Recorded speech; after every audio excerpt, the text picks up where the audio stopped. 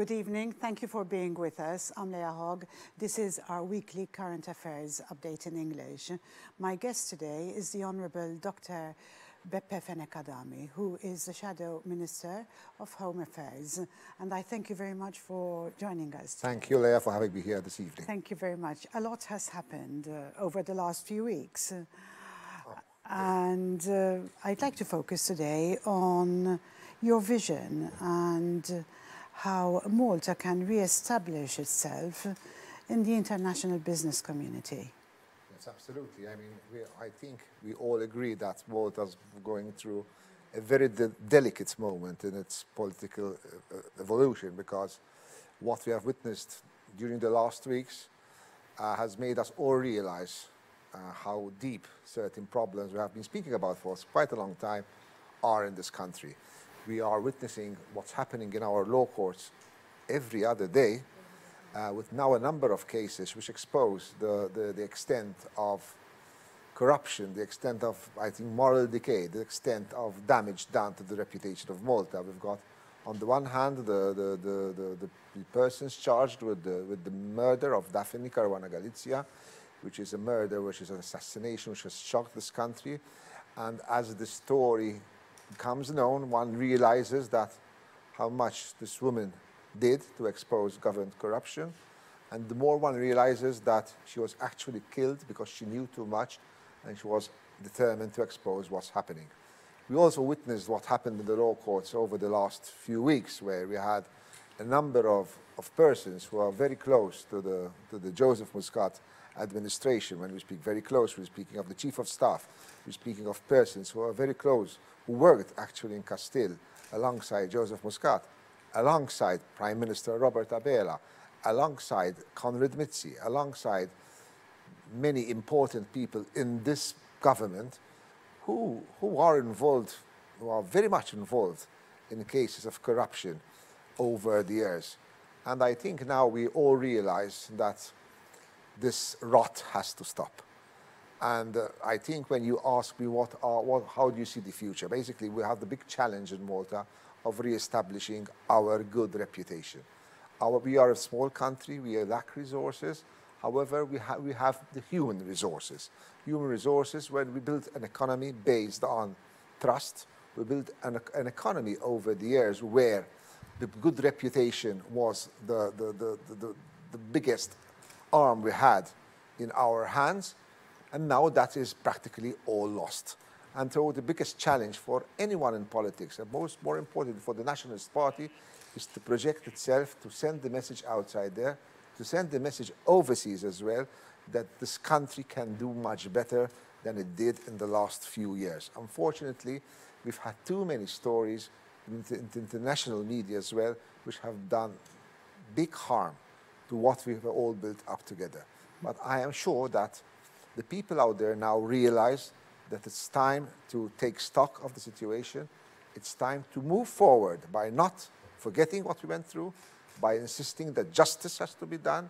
And justice means that all persons involved, directly or indirectly, in such cases, there's justice with regards to such persons.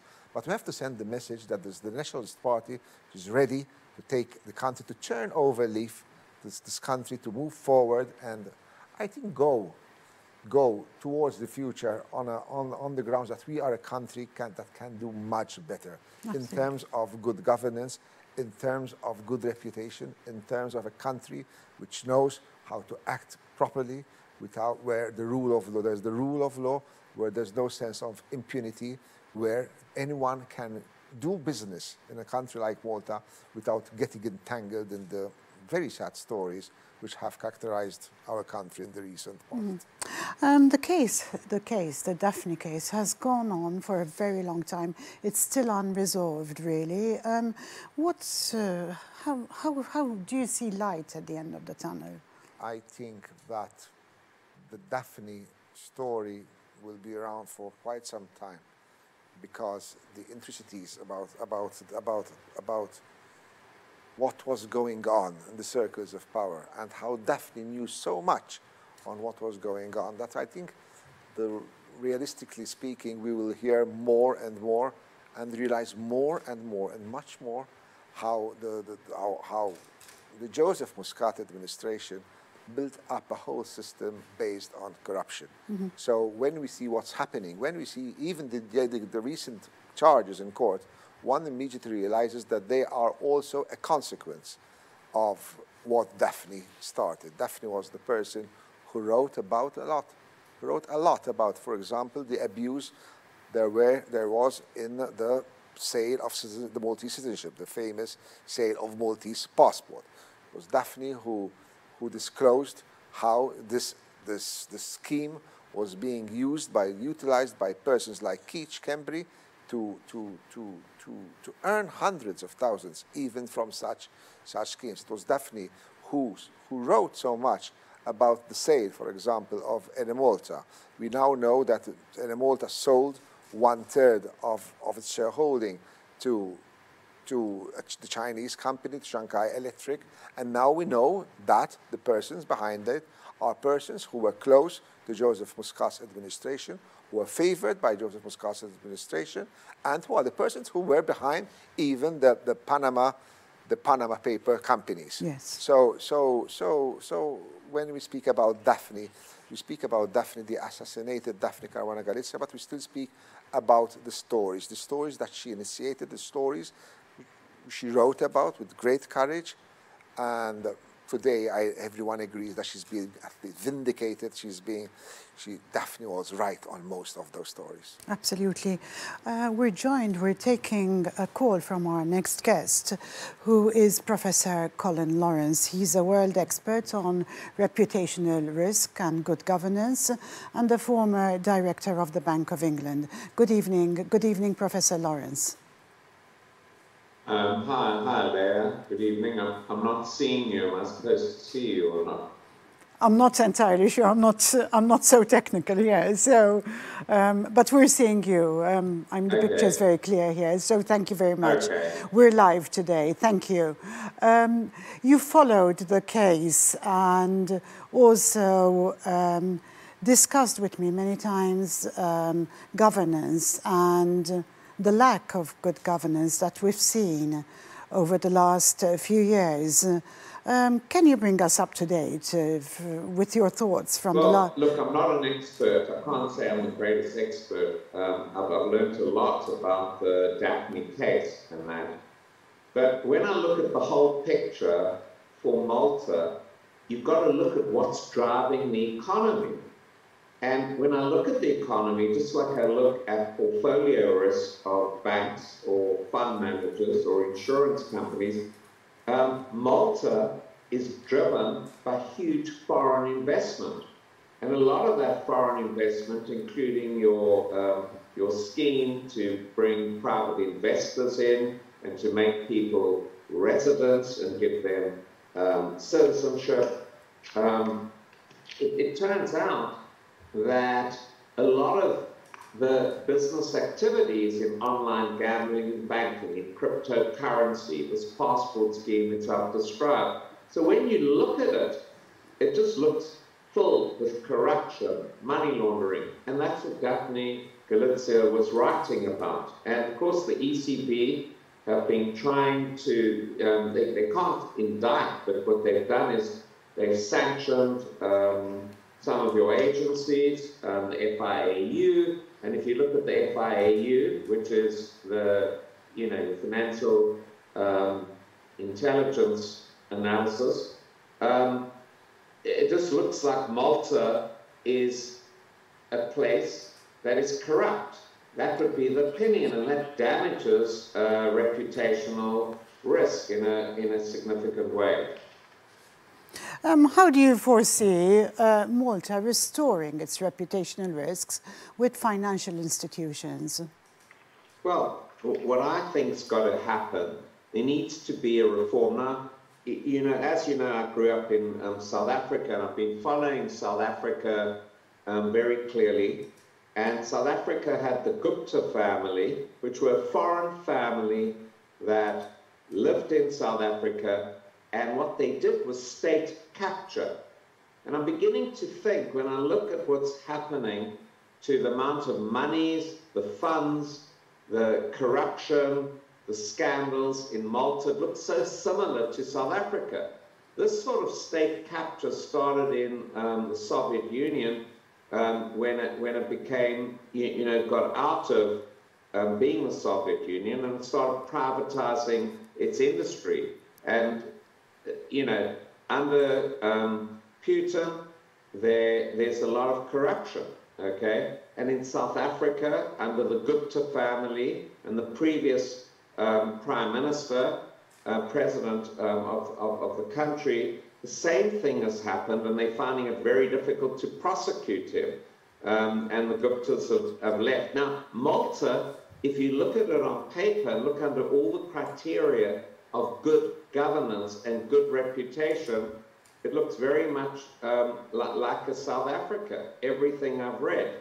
And as I heard the previous gentleman saying, that what Galizia had written, I can't go into the detail on Malta of everything, but you just look at the investigation by the EBA, by the EU, by Moneyval and everything.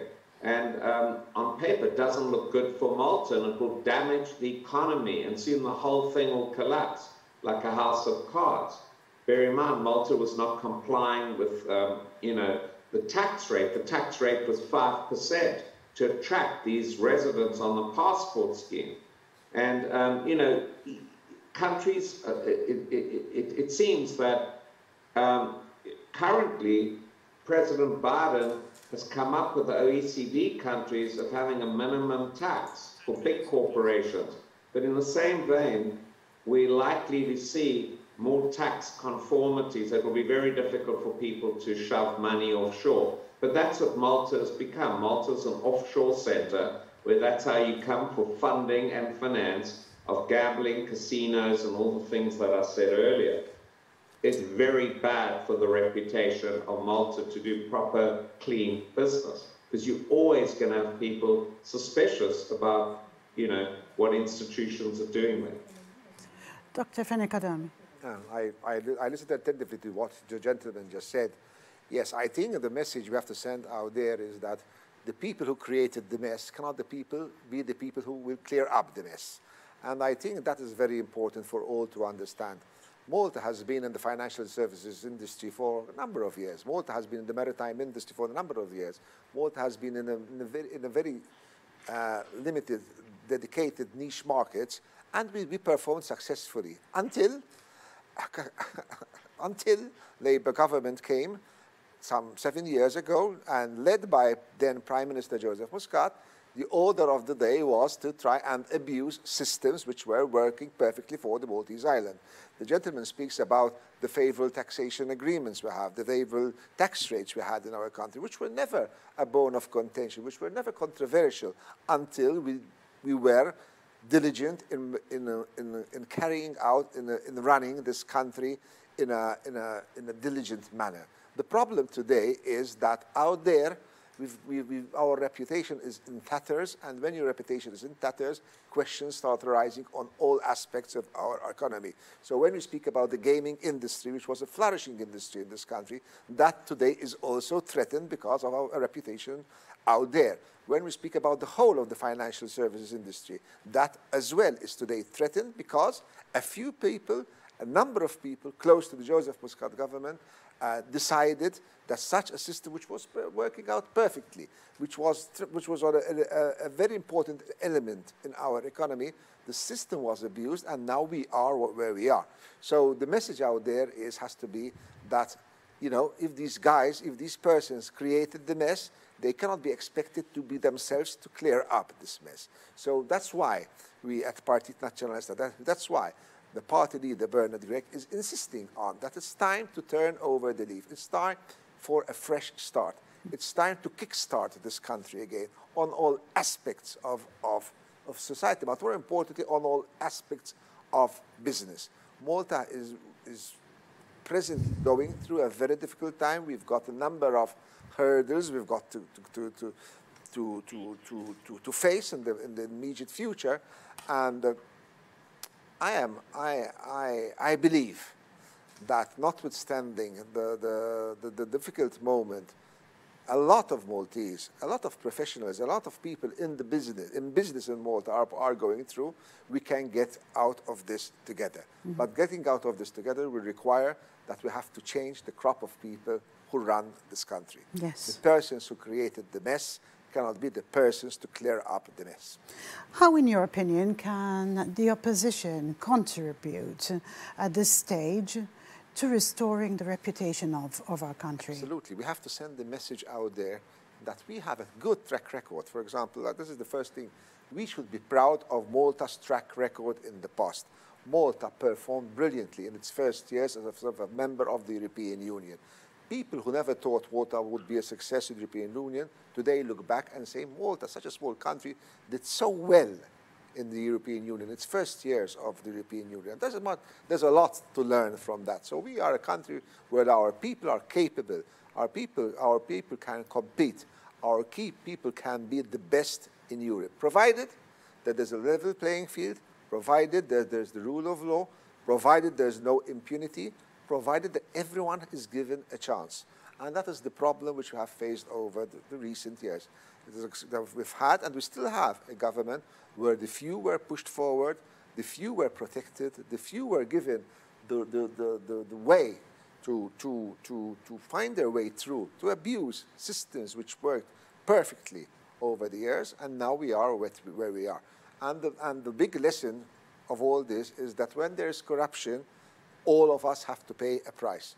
The country pays a price. The big businessman pays a price. The small businessman pays a price. Because when your reputation is in tatters, when your reputation is at risk, when your reputation is no longer good outside there, investment stops, business stops, and that trickles down to all levels of society. So my message is that we have a responsibility, a very big responsibility as Partit Naționalista, as an opposition, but a government in waiting, to send the message outside there that we are here to turn the leaf. We need to start a new page where, I repeat, everyone is given a chance, where there's no longer an impunity, where criminals face justice, and where the right people, the people who are honest, and the vast majority, the big majority of people in Malta, the Maltese of all political shades, are honest persons. And being honest, I am sure we can make it even in the future. I believe Professor Lawrence is still with us. Hello. Hi there. Yes. You're hearing all this. What are your views? Well, I agree. I mean, it needs a political solution, ultimately, which means people have to go to an election and vote. And obviously, this party are not doing a good job. It's so hard to build up an infrastructure, industry, and a market for a country, and it's very easy in one shot to bring it all down. It's like a house of cards. And it just seems to me, on what I've observed, what I've seen, what I've read, it just looks like that. So how do you change that? I mean, practically, what do you do? So, for example, the FIAU basically were controlled by someone, by the governor of it, that actually helped the government, members who were in the government, from say, Beppe Fenech from getting a license, okay, to casinos. So the whole thing is really corrupt. So what I'd say is this: I would get the EU to have an investigation well beyond the European Banking Authority or the ECB. It's got to go into the heart of the judicial system. But it has happened where the EU have come in, and even on Moneygall, they didn't do very much, although they did say that Malta aren't complying. That's not good enough. Okay, you need to have total reforms, and you can't, there's a conflict of interest for the government to put in place those reforms on things that it controls. Mm-hmm. So I'd say it needs to be an independent body that comes in, does a full judicial review. The government have to commit to implementing all of it, and maybe calling an election. That's the only way, a new election. They're not going to be happy with, but that ultimately is the only way you're going to change this. And even if there is a new election, what often happens, under state capture is that the party continues in power because it's captured a lot of things further than money and banking. It controls do you believe, implicit power structures. Do you believe, Professor, that it would be prudent for some key players in these corrupt practices to perhaps voluntarily resign from their positions? I think they all, but they're not going to. They're not just going to resign. So what I'm saying is you've got to bring in an external body. Since Malta is a member of the EU, I would say it's got to be the EU, or it's got to be a supranational institution, such as a special body of investigation. I don't know who it is, from the IMF, or since it's not only financial, it would have to come via some UN body, but I would keep it at the EU level, and I would set up a separate commission of inquiry, and they would conclude at the end of it what reforms would take place, which people are held accountable, and that's got to be taken to, it could be a referendum to implement them. Thank you. Otherwise, this is a road downhill. Thank you. Thank you very much, Professor Lawrence. Once again, thank you. Pleasure. Thank you. To conclude for today, Dr. Fenech Adami. Yes, I listened to what the professor had to say. The truth is that over the last few months, we've gone through a process where we had the Venice Commission, which was making drastic recommendations to the system in Malta. Now we are at a stage, a very crucial stage on the Manerval report on Malta. And this is the reality Malta is going through. Malta has been constrained to go through radical changes which have to take place as a result of the abuse of a few people over the last few years. So I think that the message out there should be, now it's time to go for a new beginning where all those people involved in corruption, justice is made with such persons, but more importantly, a new crop of people will help Malta get through this difficult moment. And that crop of people, I think, exists within the Nationalist Party, the Partit Nazzjonalista, presently led by Dr. Bernard Grech. Thank you very much. To close for today, would you kindly convey a message to our English viewers? Oh, it was a pleasure for me to be on net television this evening and have this program in the English language. I am sure the feedback I have on such program is that there are a number of viewers who like to listening to programs, the discussion programs in English, and I think this is a very good start for net television for future ventures on these lines. Thank you very much, Dr. Fenech Adami. Thank you very much for watching. Should you have any comments, queries, please do send them in to the number that we shared during this program. I see you next week at the same time. I wish you a lovely evening.